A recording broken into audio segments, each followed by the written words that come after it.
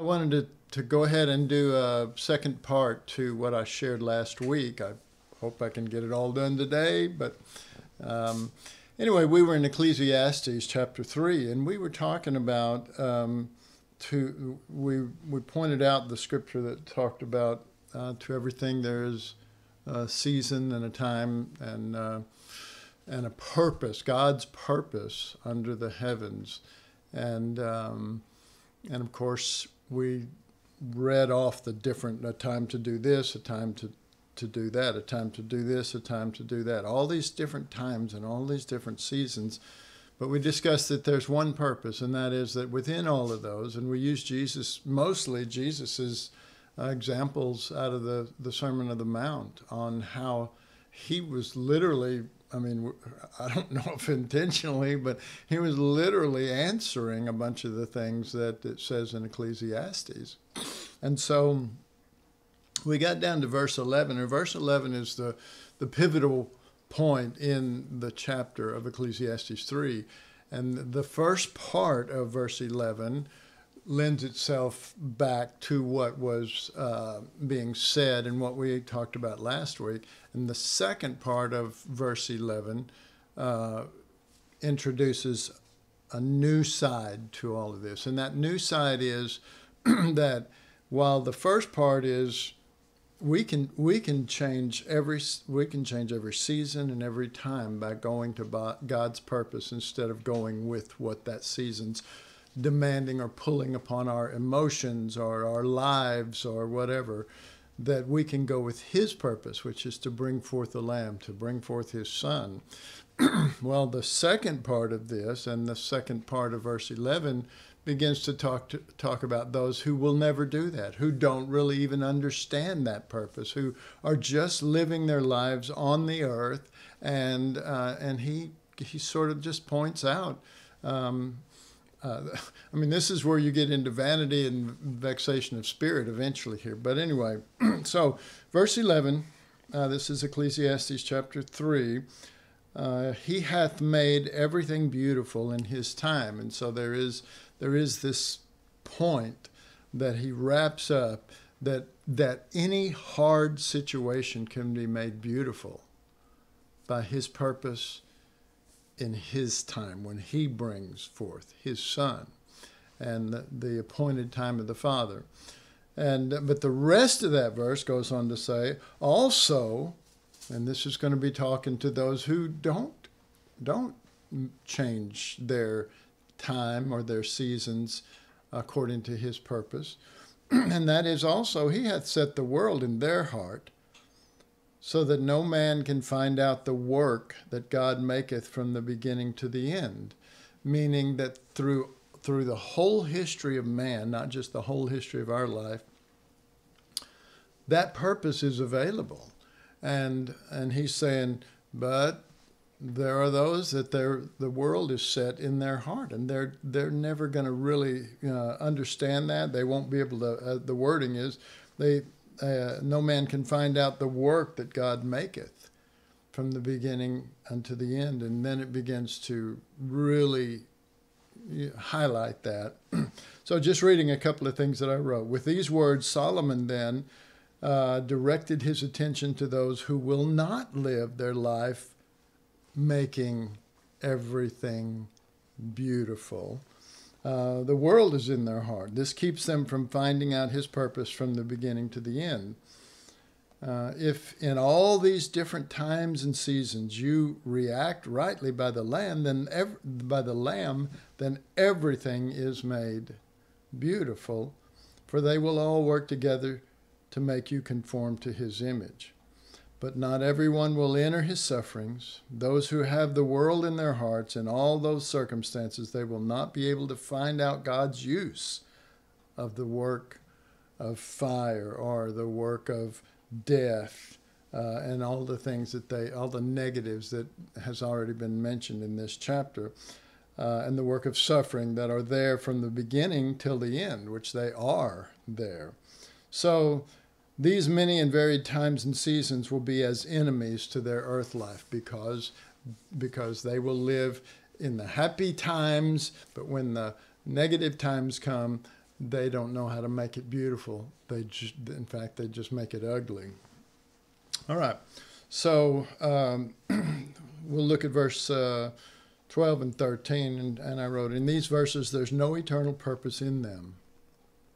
So God allows them to enjoy whatever they can as related to this life. He literally blesses them and says, okay, just enjoy your, we get all upset. And I think the people that are trying to live for the Lord may get upset with them or whatever, but God just says, hey, let them enjoy. If they like eating all the time, let them eat. If they like this or that, So, verse 12 and 13, I know that there's no good in them, but for a man to rejoice and to do good in his life, meaning, enjoying it. And also that every man should eat and drink and enjoy the good of all of his labor. It is the gift of God. That's what it says, And then I wrote, God is not deceived. There's no good in their motives or actions with the world in their hearts. The best thing to do is to enjoy your short life in this world, for it'll soon be over. No need fretting over what they do. It's God's gift to them to eat and to drink and to enjoy the temporal things that they give themselves to do here. All right, and then verse 14, and my little beginning note says, but in verse 14, whatever God does in relationship to us has eternal value. When we're going to change the times and the seasons by his purpose, then we're moving according to eternal purpose.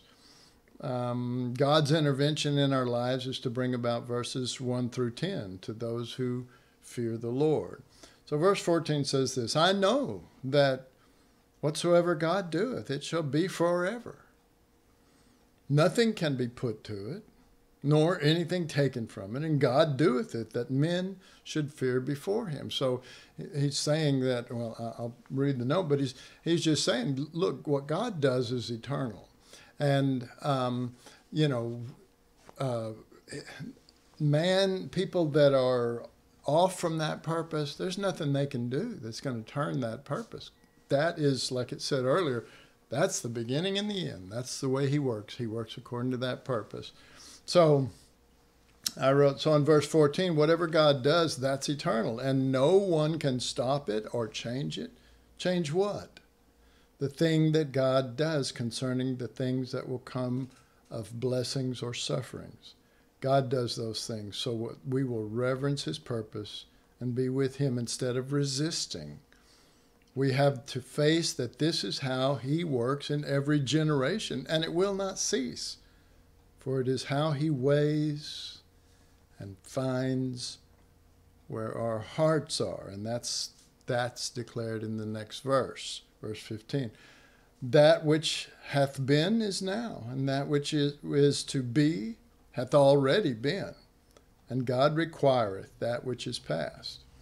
So I said that which he speaks here is still to those found in verse 14. This fact can also be seen by verse 14, where he changes who is now talking to. So he is talking to the wicked. He is talking to the ones who will never know his purpose, which he's already stated. Since God and his desires to get his lamb offered up, then past, future, or present, all have the same purpose. Okay. Now, verse 16 and 17. And moreover, I saw under the sun the place of judgment, that wickedness was there. Meaning, and the word judgment really here is the word of justice. And the place of righteousness, that iniquity was there. I said in my heart, God shall judge the righteous and the wicked. For there is a time there for every purpose and for every work.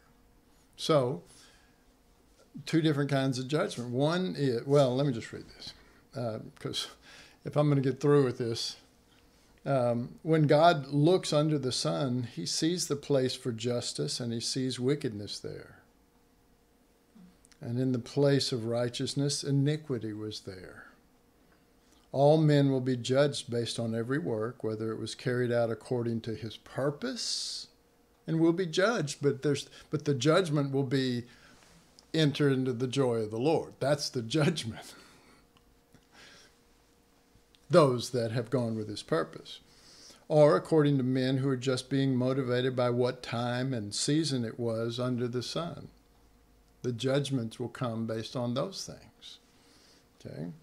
And then I read verse 16. So in verse 16, he sees two groups that have not understood or entered his sufferings. One is the place of wickedness, such as evildoers, and the other was the righteous who are lawless to his nature. All of that is under the sun, not in him. It's all under the sun. God will judge the righteous who are mentioned first this time in verse 16, because judgment begins in the house of the Lord. Then he judges the wicked. The judgments will be at different times or based on different situations, different issues, as well as different motives. And the motives are those which cause the actions that we do. We always think it's the action, whatever I did, but there was a motive behind it. All right, in verse 18, let me read this before I read verse 18. We're doing pretty good, actually. I just need to keep going.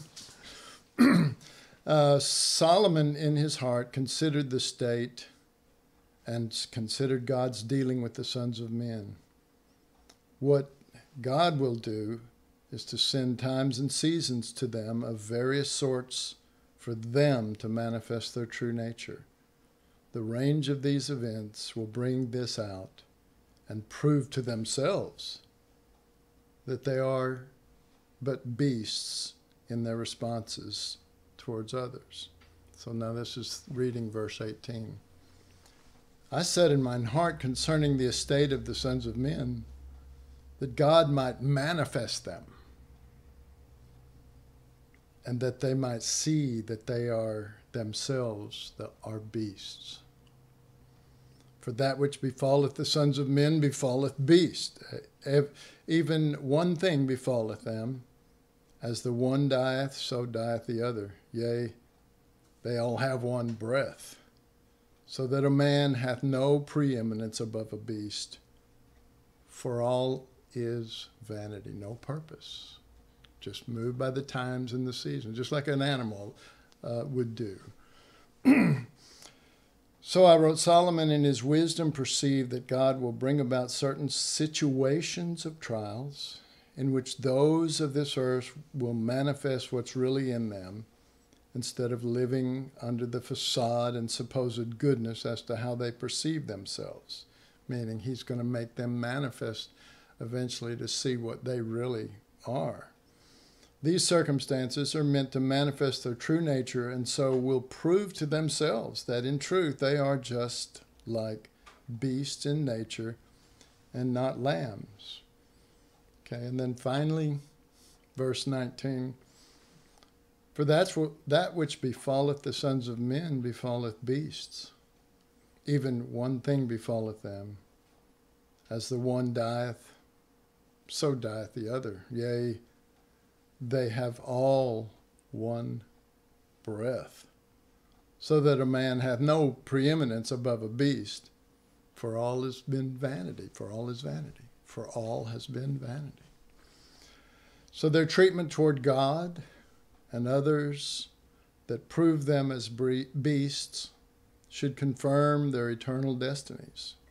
Just as animals merely go into death, even so they have no preeminence above beasts to God. And in that recognition, they will see that whether human beasts or animal beasts, they will all partake of one breath and of one destiny, death. So just as all animal beasts manifest what they are in nature while in this life, so they have no existence after death. For them all that they do here and all that they will have beyond this life is but vain and purposeless. So are the human beasts, and so will be their destinies. So that's it. She's showing me I got 5 minutes. So it's so interesting. I really didn't think I'd get this far. But it's just so interesting because the build up that he had from what we shared last week, where he's saying there is seasons, a time to kill or a time to hate or a time to do this, and those seasons come in, and those are seasons to our nature, and they are seasons to life, that life is going to bring all kind of situations. But he says, but he's got another purpose. There is God's purpose, and God's purpose is to form his son in us, his lamb in us, and in so doing, then how did he put it? That he makes all things beautiful. You can literally make all things beautiful by ignoring the time or the season and bringing in his purpose for his son. And in doing that, then you literally change the times. You changed it from being a time to kill to a time to lay down your own life. And he says, this is beautiful. He makes everything. When he does this, he makes everything beautiful. And then he starts talking about those who don't understand this. They don't see this. All is vanity and under the sun, and they their lives are lived according, almost like a pinball machine. Wherever you hit that ball, and if it goes over here and hits this thing, that thing might be, a time to kill or whatever.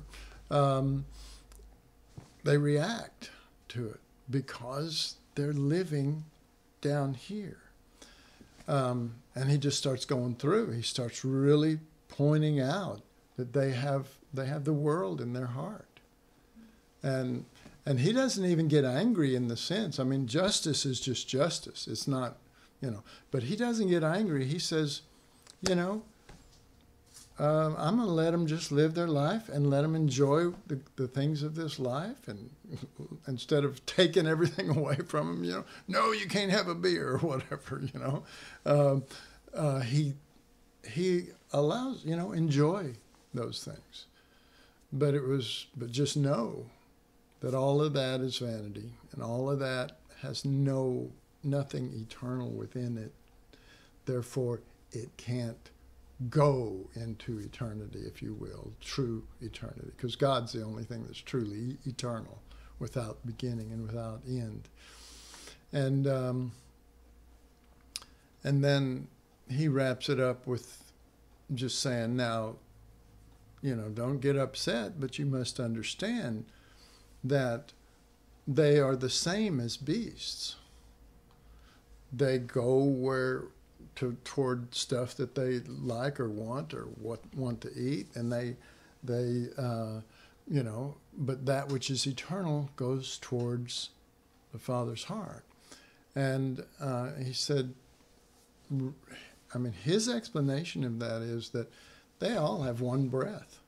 It's the same breath. It's going to end the same way, and it will be in death, and there will be no more existence after that. Not in that sense. And so there's actually a lot more. I don't think I'm going to come back and share. That is the end of Ecclesiastes 3, or at least the part that I was going to talk about. But just for your knowing, all of that stuff about vanity and vexation of spirit, it's only based on missing that which is important, that is eternal, and it in its very nature is eternal, and therefore will, depending on if we relate to it properly, will result in living eternally. See, not just live eternal life, but that which is eternal, the Lamb within us. We will not be seen as beasts, because we won't be. We will be lambs. We will be lambs. And then Jesus sits on a throne to judge all nations.